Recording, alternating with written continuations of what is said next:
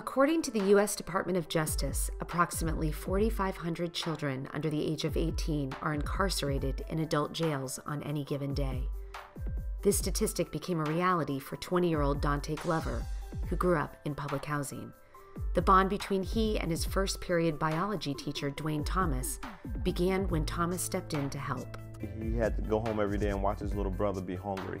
And so I would ask him, was he hungry? And he said yes. So we went over to the concession stand and the Booster Club members gave him food and he would hold on to it. So after I saw him doing that a couple times, I asked him, you're not gonna eat that? And he told me that he was gonna save it so they could make sure they had something to eat when they got home. I had Thomas in my corner.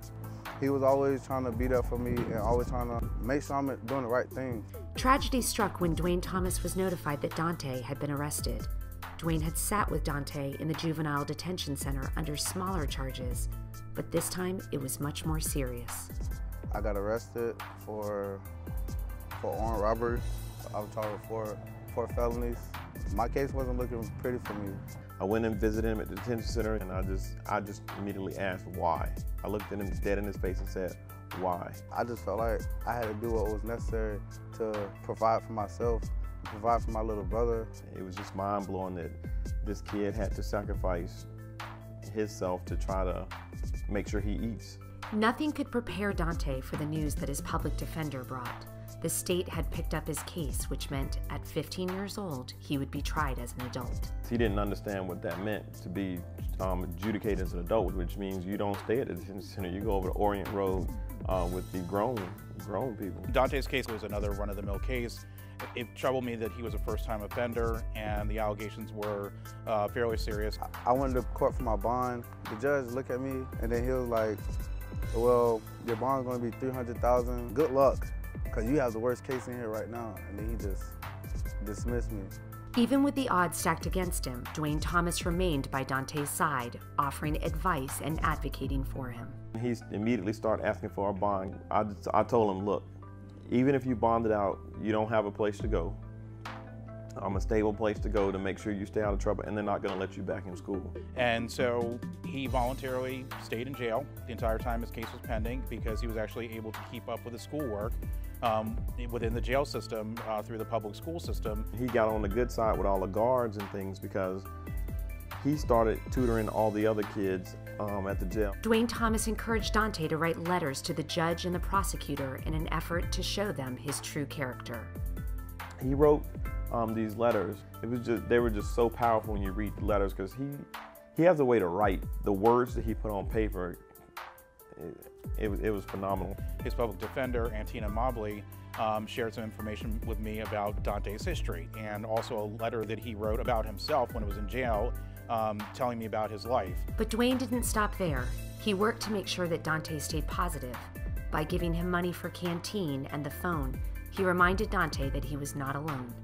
He said, mail me books, even though we had books, just to keep me on a positive note, just to show that it is somebody out here that cares about you and like, don't just lose hope because he has faith in me. He was showing how good how much faith he had in me so I could have some faith in myself. He just kept the question in my head, what would you do differently if you were given a second chance? If you don't think about nothing else, think about that question.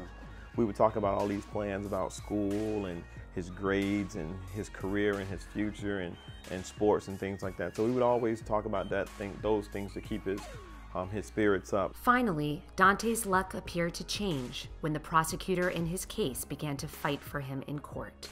When I was looking at his case, something stood out to me because it didn't feel like, why would this kid start, with an armed robbery case out the bat? He was saying that he motioned that Dante be recommended as a candidate for the PTI, which is the pretrial intervention program. I'm saying that if he would complete so many hours of community service and all these tasks and do not offend, like break any law, like not even a bicycle ticket, in a period of time, then his charges would be dropped and he wouldn't be a convicted felon. So he was just saying, I just feel like this kid has more potential than this. Like, I feel like he can make that second chance. And I feel like if we did give him the second chance, he will like take advantage of it and make better for himself. The judge looked at Dante and says, if you mess this up, I'm going to send you to prison as long as I can. The judge agreed to drop his charges, allowing him to avoid prison time, but only if Dwayne Thomas became Dante's full-time mentor. Right then and there, I was like, yes, 100%, no doubt I would do it. Dante finished the 18-month program in half of the time, proving again his fighting spirit. After being released, Dante moved in with Dwayne, eventually leading to a legal adoption. I tell people all the time, that's my son. That's my son, no doubt. I love him like he was a biological son. I love him, no doubt, and he feels the same way. He feels the same way.